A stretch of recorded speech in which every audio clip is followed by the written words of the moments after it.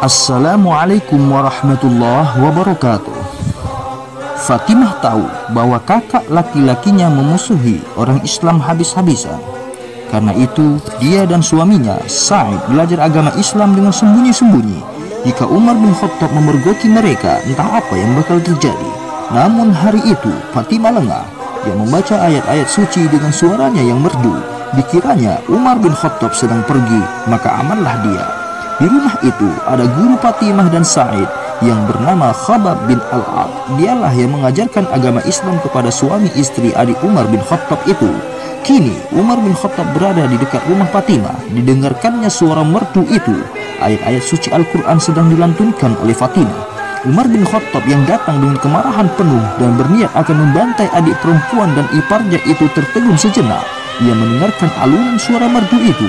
Umar bin Khattab lalu mengetuk pintu. Celaka, kakakku Umar datang. Bisik Fatimah tertahan. Ia menghentikan bacaannya, lalu menyembunyikan lembaran-lembaran Al-Quran. Aku akan bersembunyi, kalau tidak dipancungnya leherku, kata Khattab bin Al-Ad. Dia pun bersembunyi. Masuklah Umar bin Khattab. Suara apa yang kudengar tadi? Tanyanya. Gemetar tubuh Fatimah mendengar pertanyaan itu. Kakaknya telah mendengar suaranya ketika ia membaca Al-Quran. Suara apa? Jawab, bentak Umar bin Khattab. Tidak ada suara apa-apa, jawab Fatimah berbohong. Aku sudah diberitahu bahwa kalian masuk Islam. Kalian mengikuti ajaran Muhammad. Sambil berkata begitu, Umar bin Khattab memukul Sa'id iparnya. Jangan, jeri Fatimah mencegah kakaknya. Tetapi dia pun ditampar sampai wajahnya berdarah. Fatimah sadar tidak ada gunanya lagi bersembunyi. Toh kakaknya telah tahu apa yang selama ini disembunyikannya. Baiklah, katanya, kami telah memeluk agama Islam, telah beriman kepada Allah dan Rasulnya. Jika itu membuatmu marah, lakukanlah semaumu. Tetapi itu tidak akan membuat kami melepaskan iman kami. Berikan lembaran-lembaran yang kamu baca tadi. Tidak, aku ingin lihat apa yang diajarkan Muhammad kepada kalian. Kau syirik karena menyekutukan Tuhan. Kau menyembah berhala-berhala, karena itu kau najis, tidak boleh menyentuh Al-Quran. Aku harus melihatnya.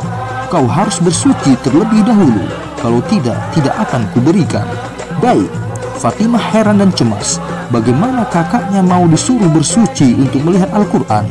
Mudah-mudahan ini pertanda baik. Allah menggerakkan hatinya yang sekeras batu gunung, kata Fatimah. Khattab bin Al-Ad keluar dari tempat persembunyiannya. Dia harap-harap cemas apa yang akan terjadi setelah Umar bin Khattab membaca Al-Quran. Umar bin Khattab selesai mandi. Mana Al-Quran ajaran Muhammad itu? Tanyanya. Fatimah memberikan lembaran-lembaran Al-Quran. Hatinya cemas bukan main. Umar bin Khattab membaca ayat-ayat suci yang tertera pada lembaran-lembaran itu. Dia tidak buta huruf dan ayat-ayat suci itu dalam bahasa Arab.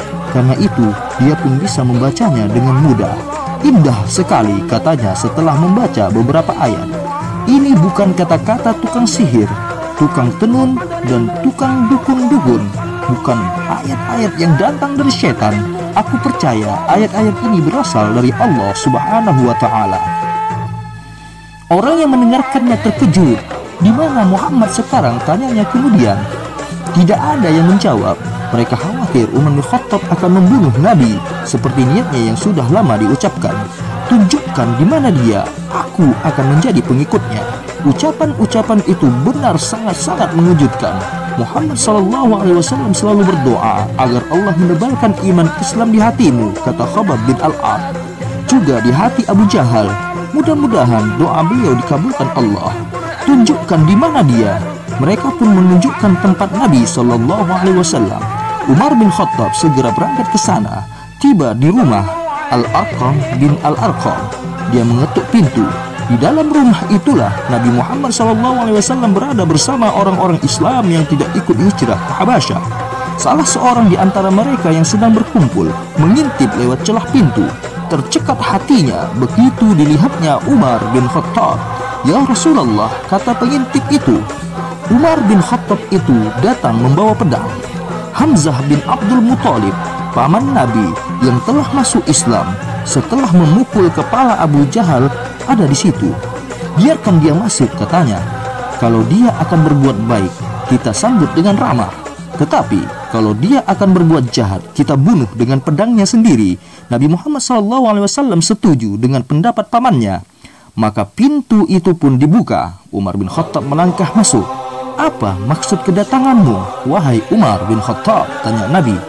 Ya Rasulullah, kata Umar sambil menunduk. Suaranya terputus-putus, tidak garang seperti biasanya. Aku datang untuk beriman kepada Allah dan Rasulnya. Ucapan Umar bin Khattab itu disambut dengan takbir oleh Nabi SAW. Hari ini bertambah lagi pemeluk Islam yang menjadi sendi kekuatan agama terakhir ini, karena dia orang kuat dan berpengaruh. Alhamdulillah, akhirnya si Singa Padang Pasir, Umar ibn Khattab, masuk ke dalam Islam. Semoga kisah ini membawa manfaat bagi kita semua. Assalamualaikum warahmatullahi wabarakatuh.